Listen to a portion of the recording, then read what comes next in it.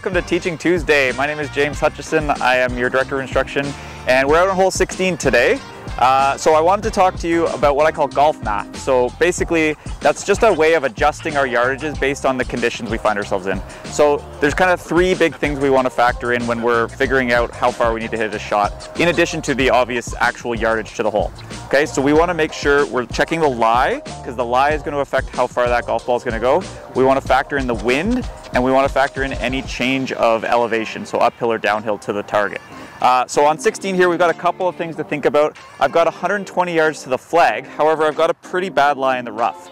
So I'm going to add, just based on my experience, I'm going to add an extra 5 yards because I know this ball is going to come out slower based on how it's sitting in the rough with grass behind. Okay, so now my 120 turns to 125. But then the other thing I need to think about is I've got a little bit of a helping wind. So now I can take that 125 and notch it down probably 2 or 3 yards.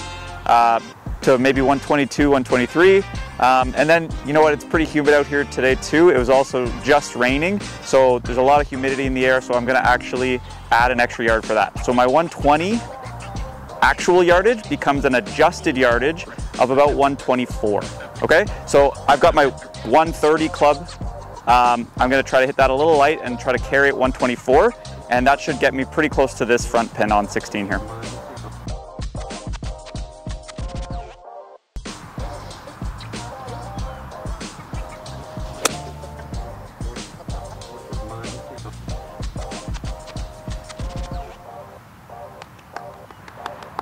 Golf math.